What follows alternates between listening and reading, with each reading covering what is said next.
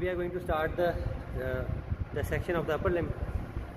We have removed the skin, and this you can see the pectoral region, and this is the muscle which is called the Pectoralis Major muscle.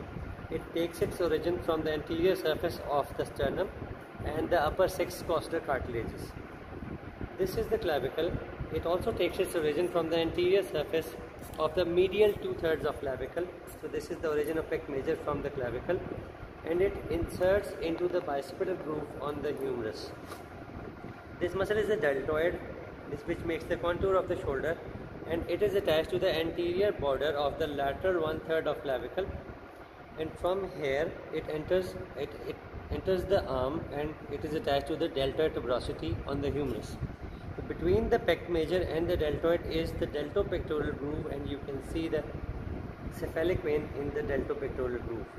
This is the cephalic vein on the forceps. To expose the axilla, we have to remove the pec major, so we will remove the pec major from its origin.